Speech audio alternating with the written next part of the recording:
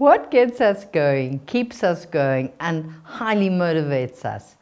It is our body and our reflexes.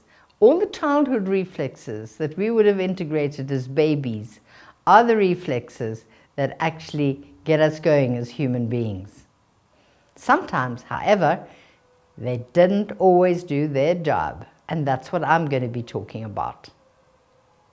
One of the major reflexes that strengthens a baby's neck is the TLR, Tonic Labyrinthine Reflex, that tilts the baby's neck back, and then the other one automatically, where half of it is to tilt the head forward. So it has two movements, one is back and the other one forward.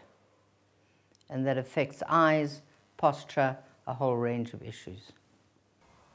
For more information about this profound work and in training or consulting me for yourself or for your child, contact me, Jill, at my website developingthebrain.co.uk.